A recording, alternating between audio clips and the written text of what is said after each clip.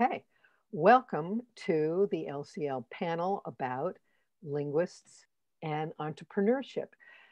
We have three panelists with us today who have each started their own businesses, and I think I will introduce them in some random order. Stephanie Rosenbaum founded Tech Ed, and she divides her time between Michigan and Palo Alto, and I know she's going to talk about lots of things related to this, but the reason she's here is she got her bachelor's degree at Berkeley in philosophy of language. Yay, go Bears. Actually, that was it's even more complicated because that was the master's, and the bachelor's was in something called Unified Science in the Honors College at University of Michigan. So there you go. It's a dual kind of education, kind of right from the get-go. Got it. Okay. Let me introduce everybody, and then I'm going to come back and let Stephanie introduce herself more thoroughly. And so Nina founded a company called Pixel Loom to help develop websites for others. And last but not least, we have Samantha from Memra. And this is her new company that started about 5 years ago. Is that right? Something like that. And where she has taken her degree in linguistics and turned it to help industry with how to process and understand, analyze qualitative results to surveys. And I'm sure you're branching out and doing other new things. And so we can talk more about all the ways you've grown. So thank you so much for all of you for showing up. And Stephanie, tell us, because I think you've been in business longer than most of us. Well, Nina's a pretty close runner-up. I was tickled to see, but okay, so kind of how did I get into this? I got into this because Margaret Mead, the anthropologist, wanted to find out whether, this is now in the 1950s, wanted to find out whether anybody who wasn't a PhD electrical engineer could understand these new things called computers. So, this takes you back to the dinosaur age, but that's what it was. And she got the National Science Foundation to set up a course for teenagers where Columbia electrical engineering professors lectured, and IBM donated time on what was then $1,000 an hour computer at Watson Labs, and it used vacuum tubes.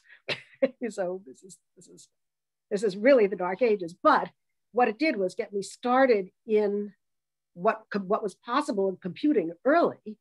And it showed me something very early that took a lot of other people a lot longer to see, which is that the people that were working in this brand new field were brilliant people. They were some of the nicest people in the world, and they were some of the worst communicators in the world. A language was a computer language. A language didn't have anything to do with people. So from that experience, I started going back and forth between the communication world and the technical world. So when I worked my way through college, some of it was in biochemistry labs, and some of it was working as a content developer. So when I started my company, it was basically as translation between engineers. And I started the company just as computing was starting to make its way into the business world. And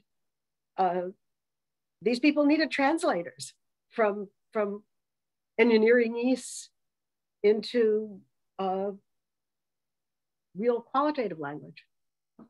So that was a place for it. And that's what I did. Cool. So I don't know, is that the right level of start? I think that's a great place to start. Thank you. Nina. Well, I have the feeling Stephanie and I are sort of the same generation. I took my first computer class my freshman year at Wellesley College. It was taught by professors from MIT who came out on the Wellesley MIT bus. And our cards, we had to punch cards, and they got put on the Wellesley MIT bus and run into MIT to be run. And then you got them back, and you had a syntax error, and it had to wait another 2 days. But there was the terrible time when some of the card boxes went to the back of the bus and weren't found for a couple of days. And so it was just a really different way to learn programming than anything we might do now. Absolutely. But I also was at Michigan for my master's and PhD in linguistics. And then I worked at Bell Labs in New Jersey doing work that really was sort of related to linguistics. It was all the same sort of stuff Stephanie was talking about. We were working on trying to provide feedback to technical people about their writing with computers. And that went on until divestiture came and that all got clobbered. And then I worked there for another 7 years basically as a high-level computer programmer. So when my husband just got a job at UCI out here in Irvine, and Bell Labs was falling apart, it was just a really depressing place to live. I mean, to work, because everyone was getting fired, well, laid off. I mean, they were just closing department after department. So I wanted to leave, even though I still had a job. And we came out here, and that was in '94. We were using the internet on Mosaic, but nobody was. And a few years later, in '99, some friends of mine and I started a company to do websites, and which was pretty radical at the time. And I'm still doing it. They've all gone by the wayside. They've all retired, but I'm sort of stuck with this hosting company that I run. And I can't say I'm making a lot of money at it these days, but I still have clients that I feel like I have to keep going for. Boy, does that resonate? That's exactly, it really does. Yes. So what years were you in Michigan? Before you, I think, because it was my undergraduate. So I was there in the early 60s. Oh, okay. Yeah, I was there from 70 to 76. Yeah. And so by then I was out in California. Samantha, tell us about your route from linguistics into private industry. Sure. Well, hi, everybody. My name is Samantha, and I am the CEO and founder of Memra Language Services, as Nancy has sort of already stated. I've been doing this actually for about 3.5 years. And I always can remember, because I have a 3.5-year-old son, and it sort of like coincides with his birth, the founding of the company. So that's sort of like how I keep track of how many years it's been. Having my son is sort of part of the reason why I was motivated to start my own company. I was on the PhD track and was about to finish my master's, and I decided to stop after the master's, when I had him, but also because, I had this idea of applying some of the, sociolinguistic research techniques that were a part of my program in sort of a novel way in industry. And so, 4 years ago, I feel like the company culture boom was sort of starting, where all of a sudden that phrase and people were talking about, company culture and how important it is, that sort of started. It was right, when I was thinking about starting this business. And so it coincided well that way, where I thought, linguists study culture through language all the time, and they have been for decades, right? Or sociolinguists do. So why can't a sociolinguist then also study company culture through employee language use? And so at first I sort of looked around to see if someone was already doing this, because it didn't occur, I didn't start out thinking, I really want to be an entrepreneur. I just had this idea, and then I was like, oh, somebody must be doing this. And I couldn't quite find the exact right fit. There are of course, lots of companies, that I analyze survey results, but not necessarily using a sociolinguistic framework. Right, using other types of language frameworks. And so then I decided, well, maybe I should do it. And then of course I had my son, and I was like, this is the perfect time. I can start my business sort of slowly and let it grow organically as like my child grows and be home part-time with him. And so that's sort of why I started it and how I started it.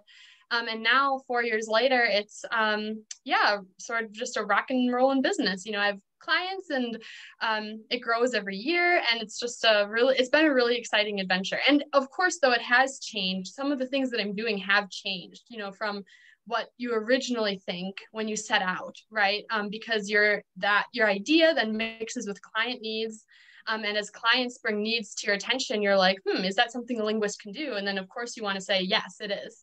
If just one, because you're a business owner, but two, because, you know, as a linguist, it's important to be flexible in thinking like, how can I bring my skills to this challenge that a client has? And so that's been part of how my business has evolved over the last 4 years. Excellent. So what do we want to take up next? Stephanie, you want to tell us a little bit about some of the issues? Well, how has your business changed, I guess? Okay, yes, absolutely. There's been a big shift, right? Yes, it's made a huge shift. Because when I started the company, when I started the company, we were writing help systems for mainframes. Okay. Right. And then we started writing, you know, help systems and user guides and doing instructional design for mini computers and microcomputers when they came out. But it got increasingly frustrating in that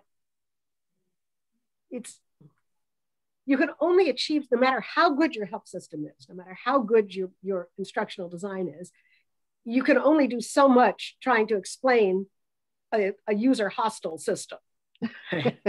Because what you want to start doing is changing the product or system so that it's not to lower the bar for the target audience and the user community. So we realized that and started basically, we sent people to conferences, we sent people back to school. That was actually when my philosophy of language academic background, which I thought was never going to be of any use to me whatsoever in the business world or real life. I was studying it because I loved it. That's when I began to realize that all the boundary, the edge cases and the boundary things and the fuzzy sets and all the Wittgenstein that I'd studied, you know, had a place in the world of trying to organize information and get user interfaces to be better. So we segued from doing pretty much 100% of content design and development with, you know, the conversations with developers to say, you know, if you would change this way, it would be a lot, you know, people would find it easier and it would only take a sentence to tell people how to use it instead of a page and a half. And we certainly did that. And one of the funniest things, in fact, we did was writing a user guide for an early piece of accounting software. We realized they must have had 2 or 3 different development teams on it who didn't talk to each other, because about half the commands you had to enter a carriage return for them to take effect. And the other half just took effect the second the string went in. And when we pointed this out, they wouldn't believe it. The company, we sat them down and said, look, and they kind of went, oh my God. Well, at least they recognized that it was an issue if you had not a common syntax for your command line commands, exactly. Right? Exactly.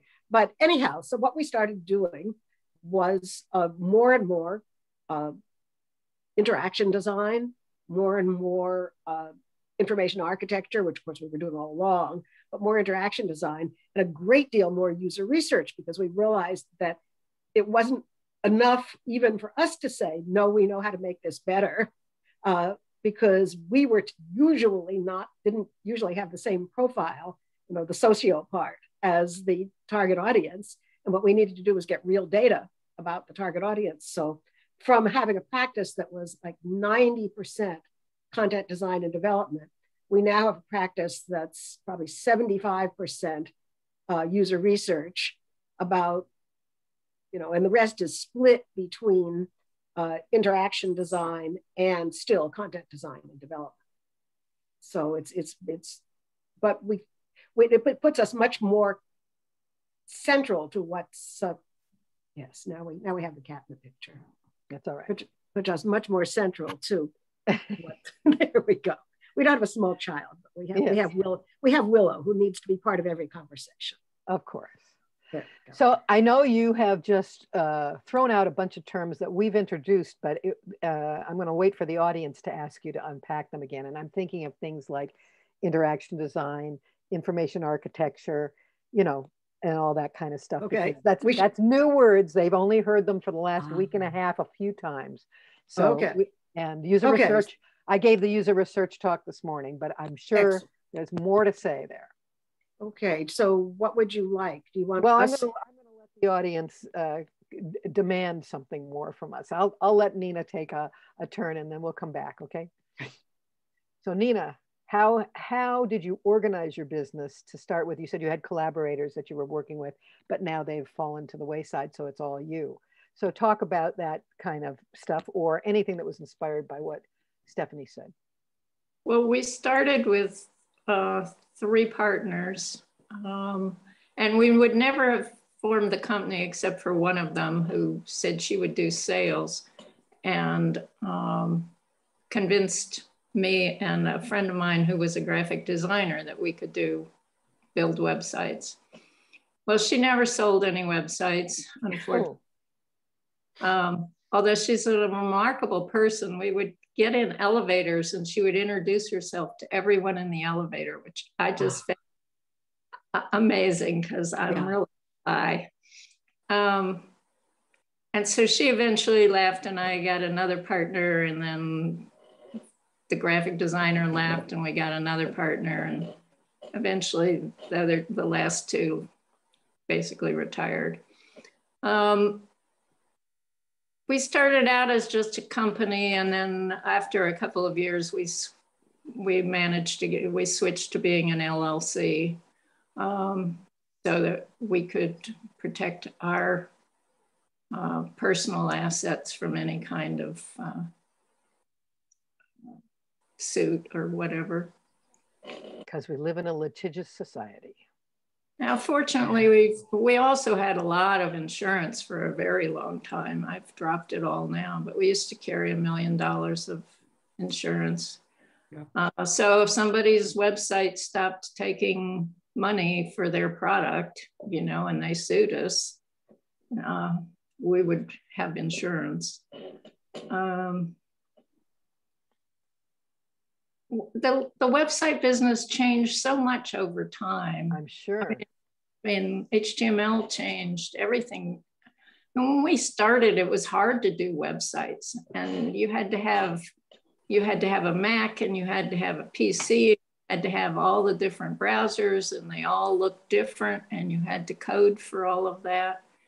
And now none of that matters, and there's so many high-level programs. It's a lot. I mean, mostly if we do websites now, we do WordPress. So it's a very different system. But I guess as a linguist, what I found was that computer languages are just another language.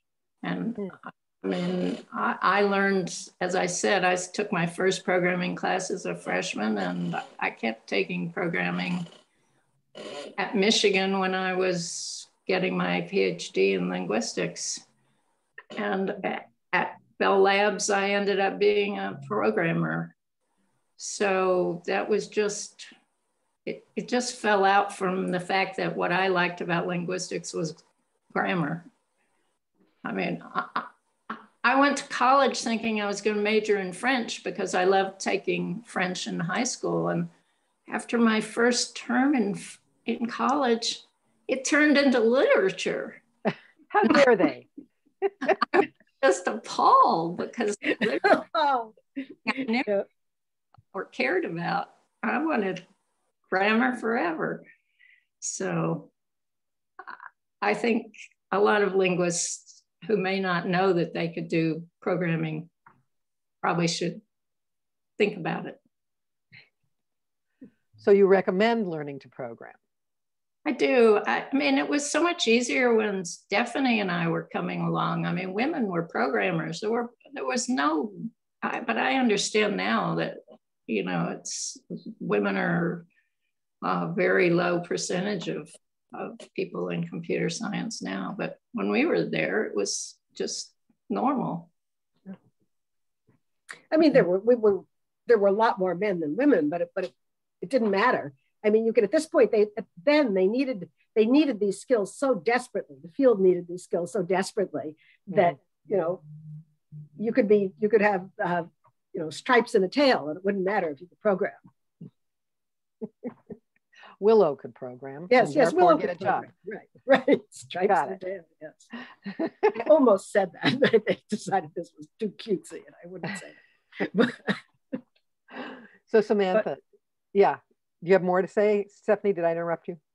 Well, it's just the you were talking about, Nina was talking about evolution size-wise, and I've had sort of a similar thing in that we started with basically with just me and then a couple of contractors, and we grew and we grew and we grew. And at our largest, we had 42 employees. Wow. And that was just too much. That was too many layers of management. That was, you know, it was inefficient and it wasn't much fun.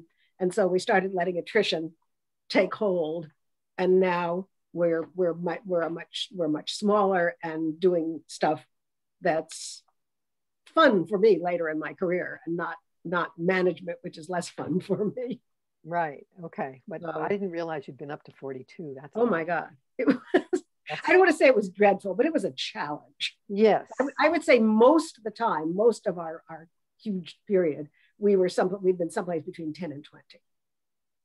Yeah, I think that's what I would have guessed. And so tell me, Nina, what were you saying?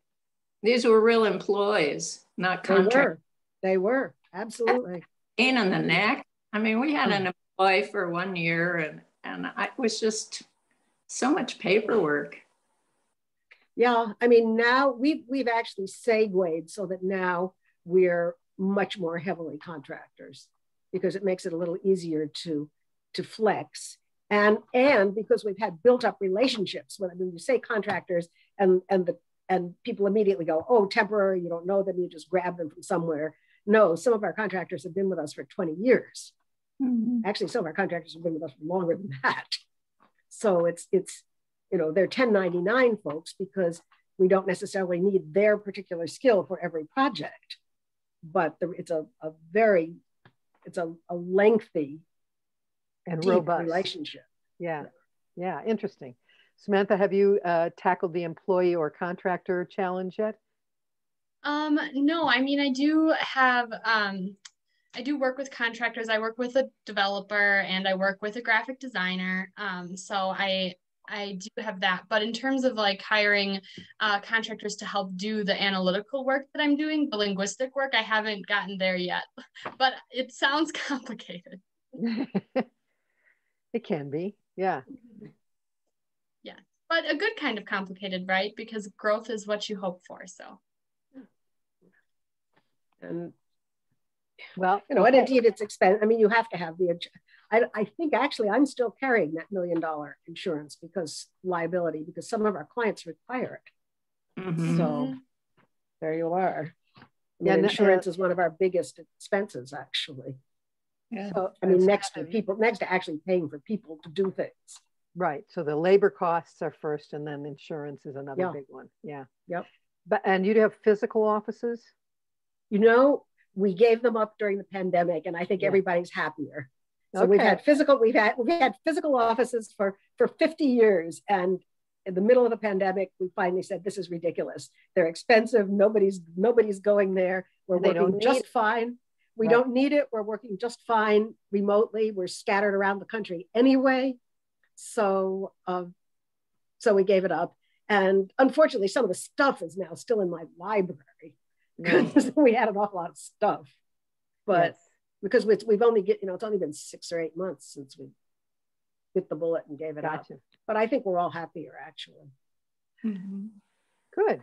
So somebody asks Samantha in the chat, what's your corporate structure? Are you a sole proprietorship, or did you pick another? I'm an LLC as well. Mm-hmm. Yep. So I think probably similar to what Nina is now, not what she started out with, if I'm understanding correctly. But yep, and that's for the same reasons too, just the right kind of protections for your personal assets. And I think an LLC, a lot of small businesses choose to be an LLC because it's fairly simple and the protections are all there, but it all depends on a lot of different factors what you choose. So I'm seeing a question. Yeah, I stayed a sole proprietorship for quite a while and then shifted all the other direction, and we're a C corporation. So well, in California, if you make less than $250,000 a year, an LLC is cheaper than a S corp, and we never made that much, so it wasn't hard for us to choose.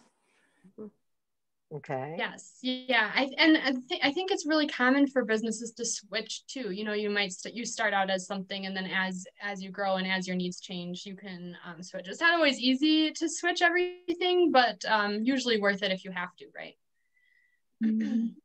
So how do people find out about your work, anybody, and how do they choose you over whoever else might be available? Well, I can start with this one. Okay. So I found that, so the problem that Memra solves is essentially workplace communication analytics. And I put it under the umbrella of people analytics because that's a term that businesses are using a lot. Right. So they conduct all these people analytics on their workforce. And usually the type of data that they're using is demographic data and performance data. So, we have X number of women, of, whatever race, and this is their performance data. And they sort of collect these people analytic data for, whatever their, human resources purposes are, right? For hiring, for, performance assessment and things like that. So what my company proposes is that actually language should be another data point under that people analytics umbrella. So if you really want to know how your workplace is, how your teams are working together and how your employees are performing, you should be collecting language data from them as well, organic language data. And so this is usually when a new concept for businesses, because even though a lot of businesses have a lot of language data, especially since the pandemic, when all of their meetings have been recorded, right? But even before the pandemic, with just in general online chat services, internal chat systems and things like that. They usually have a lot of language data sitting there, right? From surveys, interviews, things like that. But they've never considered, using that as a part of their, workforce analysis. And part of the reason for that is because they don't have a linguist on their team, right? What? Because it's I can't believe that. Well, it's so hard to analyze random language sentences if you're not trained to do that, right? How can you take your, just even someone with a general communications degree and say like, okay, here's 1,000 sentences from 500 employees. Tell me something about how this team is working together from this data. That's a big task, but a linguist can do that as long as you set up the right research framework, and you're sort of, going by a system that's been established, right? So anyways, the way that I get clients is that I have to explain all this to them first, right? Because they don't know, they've never considered it. They don't even know necessarily that their people analytics are lacking, because I'm sort of the one telling them, hey, you have a problem and I'm going to tell you about your problem and then I'll solve it for you. So that's a slow way to grow because the problem isn't necessarily obvious to them. But once they see the potential of, all that data that's there, and then they realize, oh my gosh, if we started analyzing language data, we wouldn't have to survey our employees every 6 months, or we wouldn't have to, bug them doing check-ins as much, right? We're just collecting the data that's happening every day in the workplace and using that as our metric in a systematic way. And so usually that goes well. I tend to have a really positive response in that first conversation. And then it's just all about figuring out, the best sort of project arrangement. But for me, that means that my sales process, right, or the sales cycle, I guess you would say, from start to finish is slow, because I have to reach out to them. And I usually vet companies ahead of time. So I'm always the one reaching out first and doing all of that sales work. I guess I should say that now I'm in year 4, right? And so companies do reach out to me now. But in the beginning, I reached out to them and I said, hey, I have this really cool thing that I'm doing. I'm a linguist. Let's talk about it. And if they said yes, that was a good sign. And then you just go for it and propose it. And you get a lot of no's, but you also get some yeses. And all you need is a few yeses to start. And then all of a sudden, something that nobody was talking about before, right? Like linguistics for people analytics, becomes something that people are like, oh yeah, I heard about that. Or, oh yeah, you worked with so-and-so, didn't you? Right. And so then it sort of happens that way. But I will say it is a slow process, and I don't do any other kind of formal marketing at this point, because I've been intentionally sort of growing it a little more organically. And as I said, I've been home with my children part-time. So I wanted it to sort of happen naturally, like as I was ready, right, to transition to more work. Right. Sure. It'd be much harder if you had a really hot salesperson getting you lots of new business and couldn't manage that. Yeah. I noticed Paulina has a question, and I want to be able to take that, and then I'll come back to Stephanie. Hi. Paulina. Yes, hi. I actually wanted to ask what you were kind of describing, but so I would like to make a deeper question of like, after you talk with them and they say like, okay, let's give it, do you give like a trial, or like, how can you fully convince them that your product is worth it?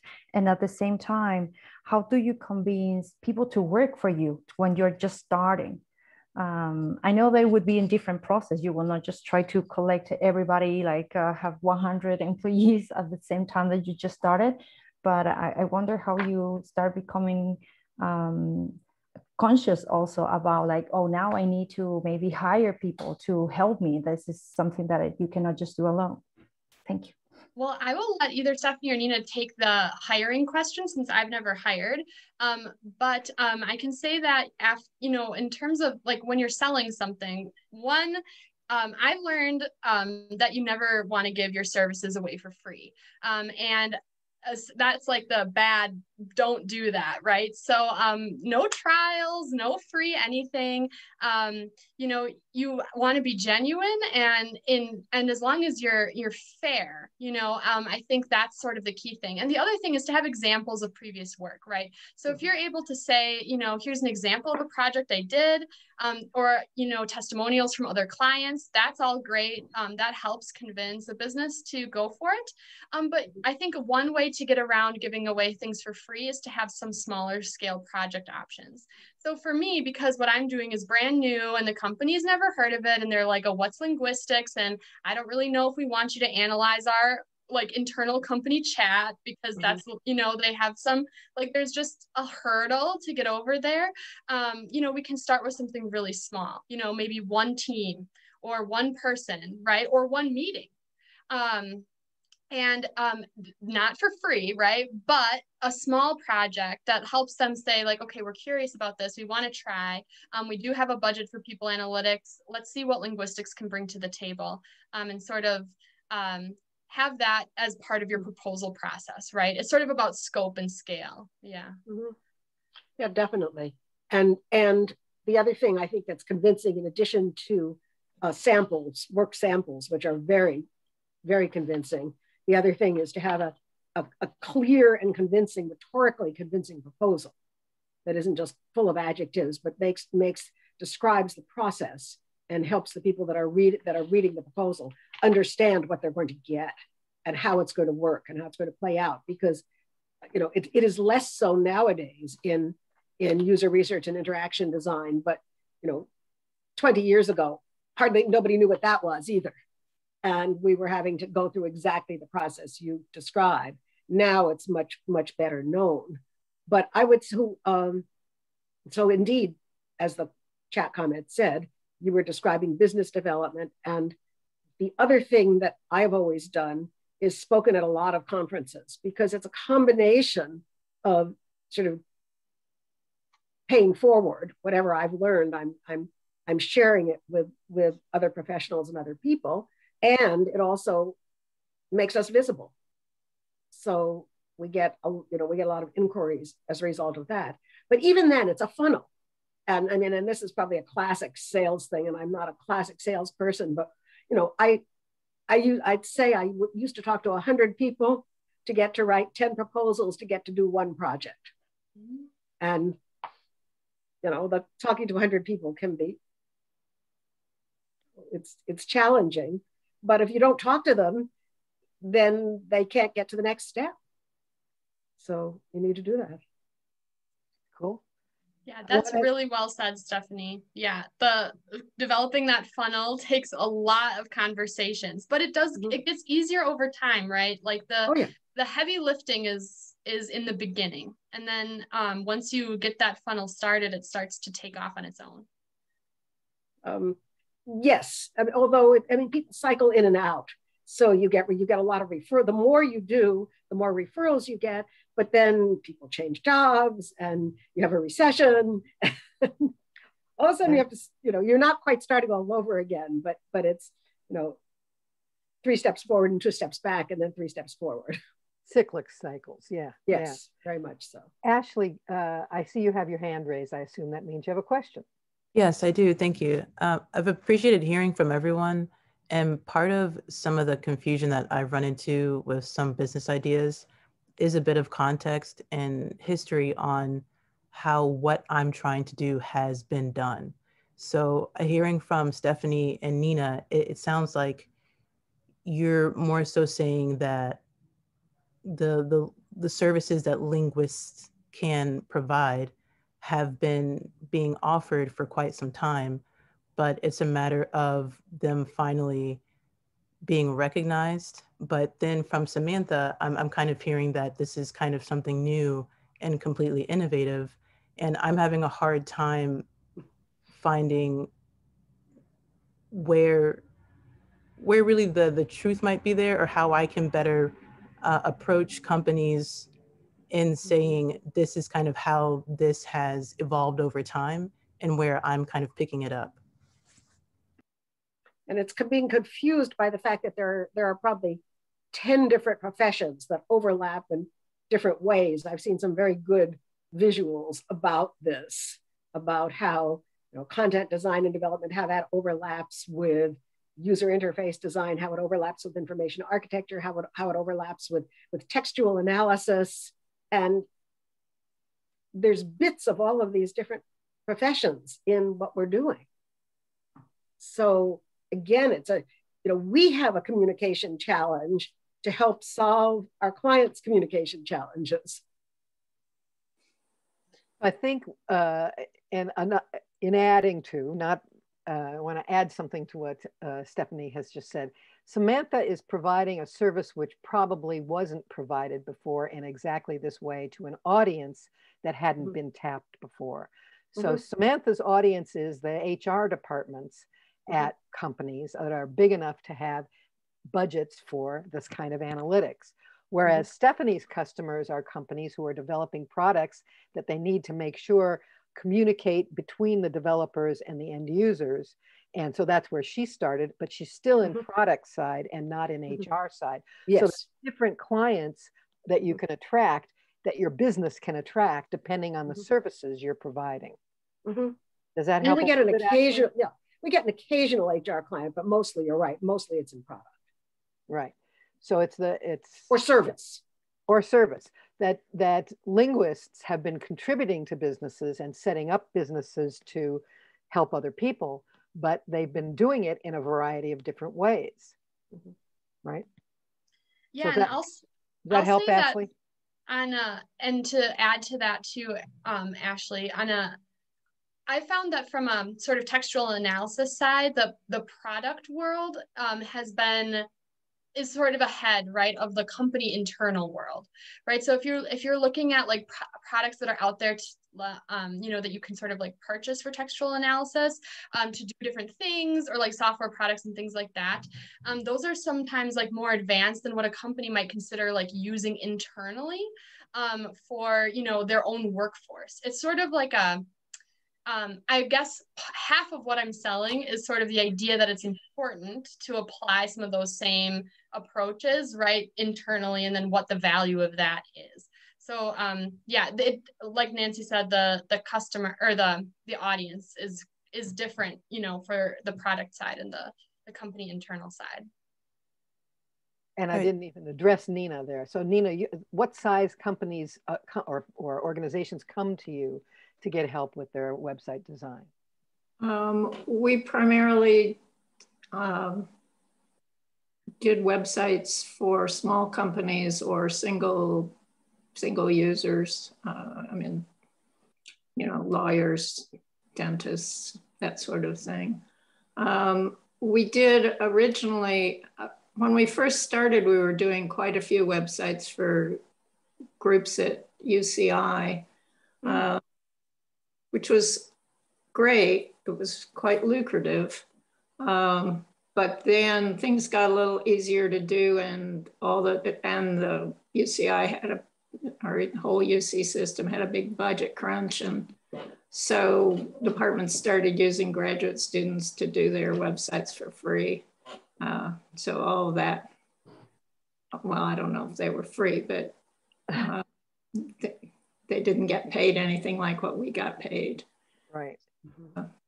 And I'm guessing also that that was part of the evolution of universities realizing that they had to control the websites in some way so that they all looked like they come from the same organization. So there were higher level standards being put on people. Yeah, that was even later. Okay. That was, and there was the push to have them be websites that each department in the big group would have a website that looked similar, but they would be able to update it themselves. And I'm not even, I mean, now it's all WordPress as far as I know. It's interesting though. We have mostly, TechEd has mostly commercial clients, but we actually have a lot of hospitals and a lot of universities. And it's mostly for user research, so that the colleges, you know, University of Michigan is one of them, but not alone by any means. And the colleges have people that, as Nina says, that are doing it themselves. But if they're perceptive, they recognize that they still need to be informed by user data. And so they'll come out to us because they don't have staff, or you know, they don't have staff for research. So when you do research, what kinds of questions are you asking? Oh my, okay. We're basically well, it depends on what kind of research, but the majority of the research we do is observational. So it's kind of applied anthropology. And we're observing people use whatever it is, whether it's the university website or somebody's software product, or for that matter, a lawnmower. And we observe people, and we see what kinds of problems they have using the product or service.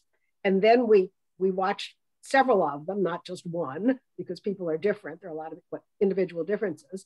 And then we go back to the client and we describe, and we basically tell stories. We describe the problems people had. And often we'll then go on and say, you know, if you organize your menu this way, then people will find the things they're looking for right away instead of struggling. And that's, of course, a vastly oversimplified generalization. But I mean, I remember working with back when they had standalone terminals, you know, dumb terminals. There was one that took half a dozen people to find out where the on-off switch was. It was on the back of one of the legs. Oh, yeah. Really? And there are there are an amazing number of things like that out there still. In fact, there are a lot of companies, I can list them, and you've probably heard of them too, who are saying, we need to make our products delightful. And I would love it if they were delightful, but I would love it even more if they wouldn't put all kinds of horrible barriers between the target audience and the product. So I'm all for delightful, but let's try to solve the usable first.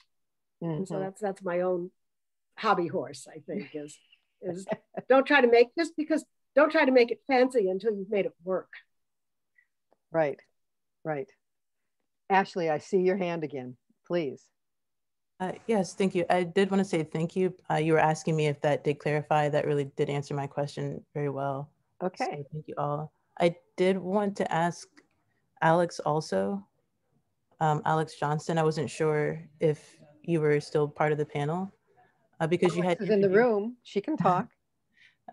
You had introduced your the company that you had and kind of what you were, the services that you were providing beforehand. And I was curious how you approached, or how the company that you were working with approached clients to do that type of work. Were you considered HR or a different part of the company? Thanks, Ashley. So when you're starting a company, I've started my own company called Strategic Language Solutions, and I've worked with another boutique, meaning small, company of 2 people to do work with different clientele. And when you're so small, you do all of that work yourself, and you are just working your network. You're reaching out to people, you are connecting with people, telling them what you can do for them, what problems you can solve. And in our case, my case, and with my other consulting work, we don't work with HR and larger companies. We find it, in our case, it's more effective to reach out directly to managers and people in C-suites who are decision makers and control budgets. So we focus on that level when we are selling our products, which are curricula on presentation skills and relationship management skills and leadership development and intercultural communication. So, you know, there are many ways to go about business development, but you can't get around just talking and meeting with as many people as possible to build up that network and to circulate what you can do. And thank you for defining that. Yeah, no, I was so glad that you said it, because we are having the first linguist in the C-suite that I know is going to talk to us next week. Oh, wow. There's a woman who's got a master's from MIT and did her undergraduate there too, who has become the COO, Chief Operations Officer for technology at Salesforce. And tech writing falls under her purview, and she started out in tech writing. So here we have a lot of examples of tech writing and then moving on to other directions within the same company, or, you know, to expand, to include that as well as other specialties. So thank you for introducing that term. I think I've used it already, but I wasn't clear that the audience knew that expression. Thank you. Paulina, tell us what's on your mind. Miss Stephanie, sorry, I have issue speaking to you in English. You were talking about not like at the beginning, like trying not to keep it that fancy, to be like working detail, like with the proposal, be very descriptive and give a very good job. So I was wondering, particularly Ms. Nina and you, Stephanie, that have like a longer career, how has been your way to manage your money without asking specifically how, like the amount, but when you start, you have a limited budget. So how did you have managed to make it work for you to expand your business in a way that is profitable, and then in a way that lets you move forward? I would like to hear your stories. I had 2 business partners, and we all 3 were married to UCI professors who provided health insurance and had incomes. And I talked to a woman when I was networking one time who told me the only way to be successful in a business was to really have to be successful. So that, you know, it was your only source of income and you were going to starve on the streets if you didn't make a big deal of it. And we never did that. We never We never had to, and I don't think we really wanted to. I mean, we were doing it sort of, I wouldn't say it was a hobby, and we were perfectly happy to make money, but we didn't have to make money. And so since we were partners, basically we just took the same amount of money out that we made for each of us. And if we didn't make money, we didn't take money out of the company. It's not like having employees who you have to pay, you know? So it's just different. So if you want to be successful, I recommend having to be successful. It's a challenge. It is stressful because you hesitate a long time before deciding to hire someone because you need to try to see the stream of projects coming in, but people don't make up their, I mean, it's sadly still rare for us to get, you know, a year-long contract. Our average project is probably 2 to 3 months.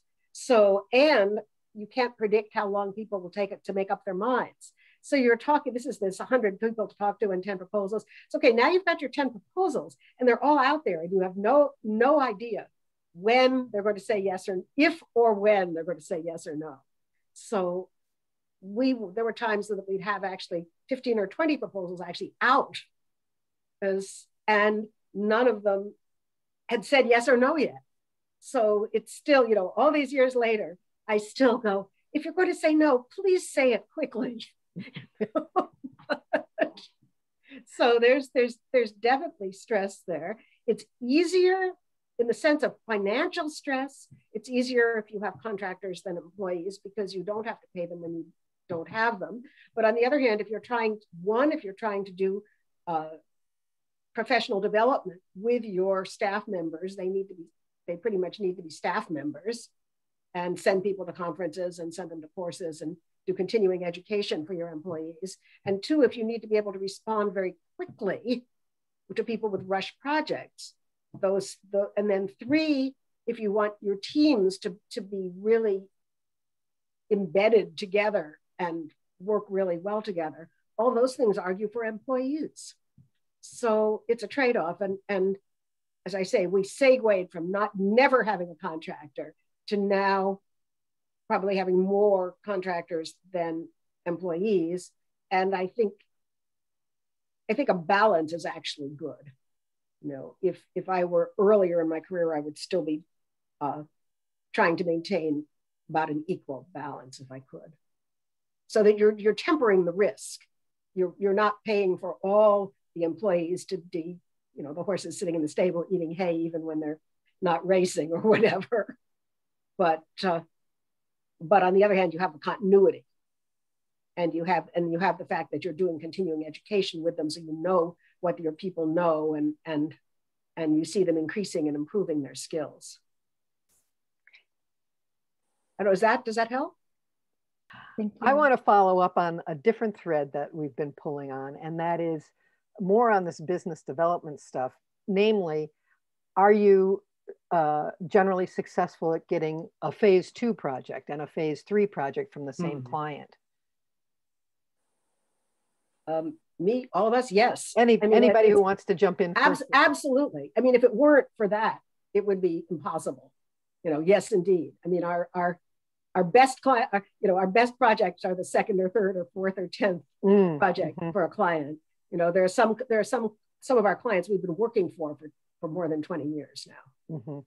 So I think that's really important. So that means that at the end of your project, when you say, here's what we learned about this particular thing, here are our recommendations, and phase N should be, let's check the following things that we didn't have a chance to do before, and when can we start on that? Right. And sometimes there's we're working for one professional society in San Francisco where there'll be a gap of 2 years. We've been working with them for more than 10 years, and we're not doing a project all the time because they need a year or so to digest one set of research that we've done. And so we're typically doing one research project every couple of years, but the continuity is there. Right. So that again is another, balancing act about employees versus contractors. If you've already worked for the Acme Society, now some new staff member is going to come in who doesn't know the history. Is that an issue? And Yes, even though it's the exactly. same department, right, right. Yes, yes, exactly. Now, having longtime contractors, as I do, helps that. Got it. That's why I'm able to do more with contractors now, because some of them have been with me a lot longer than many of our employees have been. Right. Anybody else have questions that you would like to address? Nina, do you have anything more to say about follow-on projects? We didn't have a whole lot of that. I mean, for some of my clients, I'm hosting their websites. I rent a whole server in Michigan. And so I just do, little changes for free. You move your office, I'll change the address on your website. Right. So it's sort of part of your hosting fee.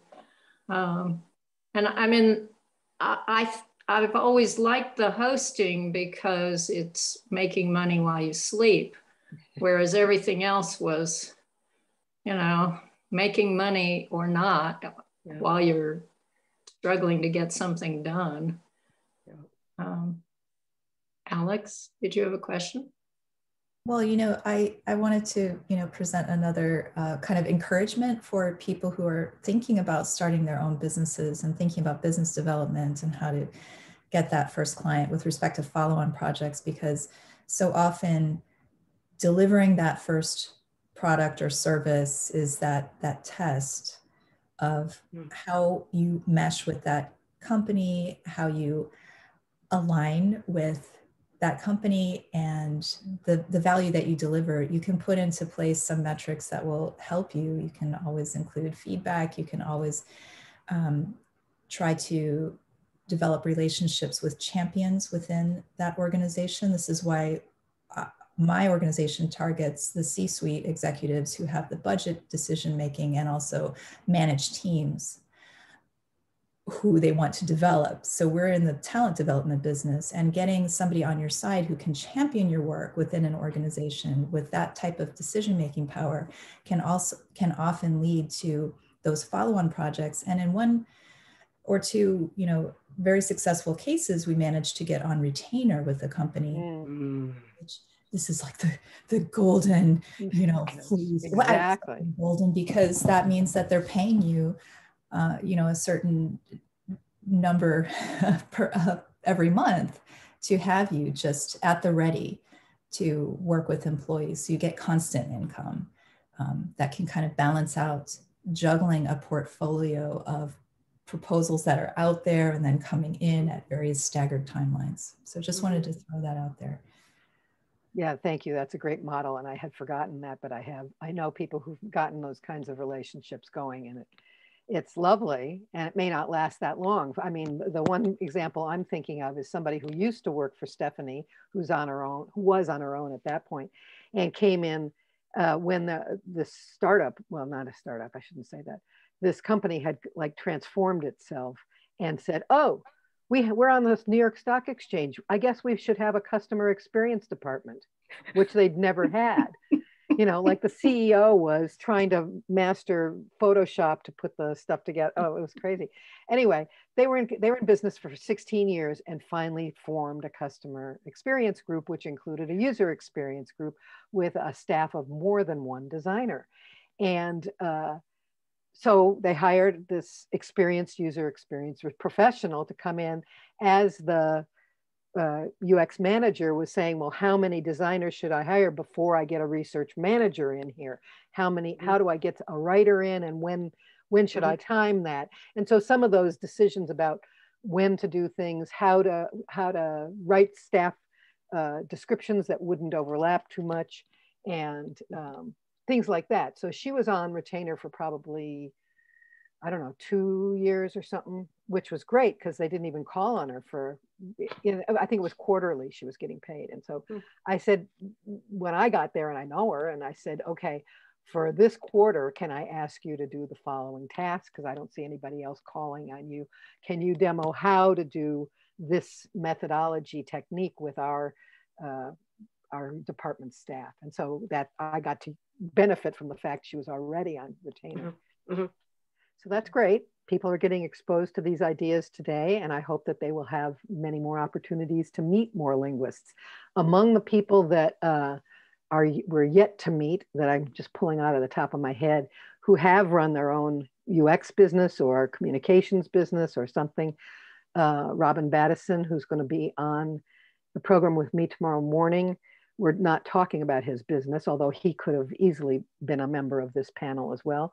And if you want to grab him at one of the mixers or just message him on Slack, I'm sure he'd be happy to talk to you about that. He was based in Sweden for a number of years, like 30 years, and was working then with a European audience largely, but occasionally other parts of the world as well. And he had a long relationship with the Canadian embassy or the Canadian business development people in Sweden.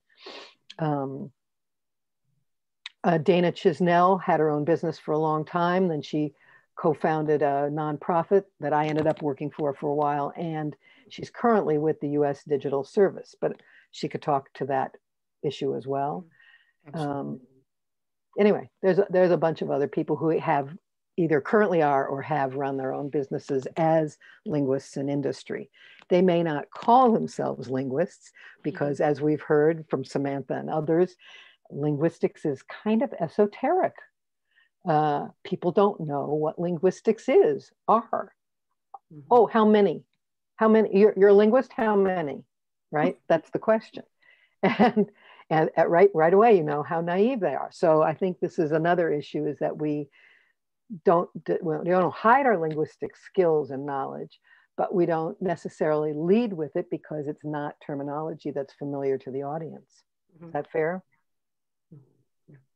Although Samantha, I think, is doing a great job of educating her clients to ask for linguistic services.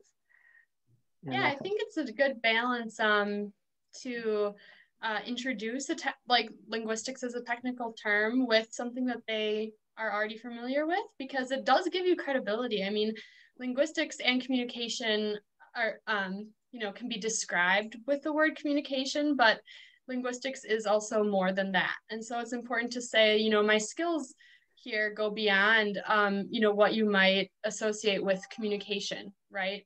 And that's an important value add that you bring as someone who's doing work for a client.